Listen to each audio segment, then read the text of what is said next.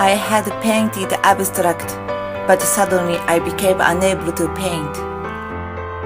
I went to Metropolitan Museum to heal my heart.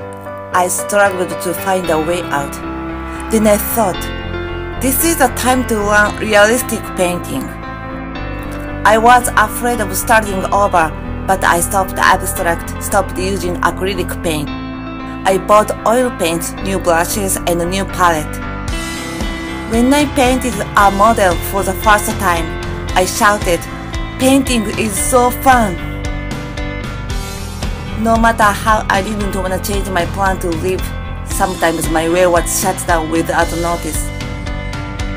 So if I get stuck, I always try to find another way, because there is a new door that is opened for me for sure. It is hard to go through the new door. I need to be brave. I have to get rid of all the thoughts, all the things, but I believe once I go forward, I would see new world. I would grow up and everything would be amazing. I'm Yuki Sakaguchi. I am a painter based in New York.